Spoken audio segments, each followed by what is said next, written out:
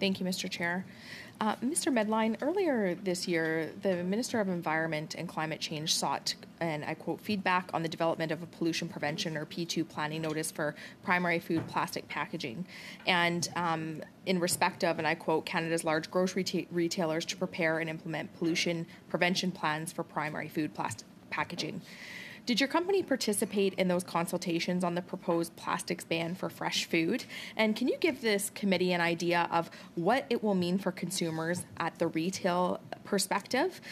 Because we know that the plastic, we've heard from industry that the plastic ban is going to cost an enormous amount. It will also leave us with potential food security issues.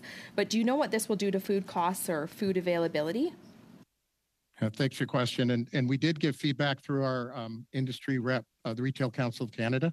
So feedback was given to the government. And like most every retailer, we're seeking to reduce our use of plastics. But I am concerned that the legislation regulation is running way ahead of the packaging innovation and technology available.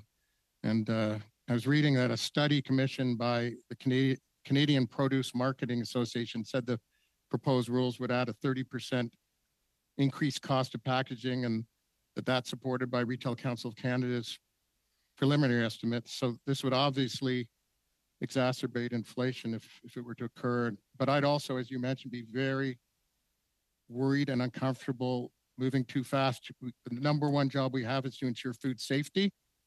And that's our number one job in this country. We have a great country in terms of food safety, and we got to be careful in that. And I'm really worried if we act in haste that food waste could increase, which is really, really bad.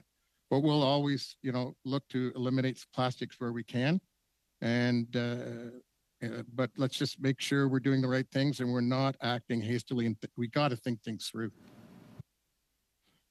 Thank you, Mr. Medline. Mr. Medline, you have a number of stores under your banner, and you did touch on food waste a little bit, but I'm wondering if you could share with this committee and to Canadians who are watching right now, how much food would be wasted if produce were not to come in plastic packaging, because it does help extend the shelf life and it does help get food to rural and remote communities in this country. So if you could just give us a quick idea of how much food waste and what the cost would be to consumers, how much the price would go up of fresh food.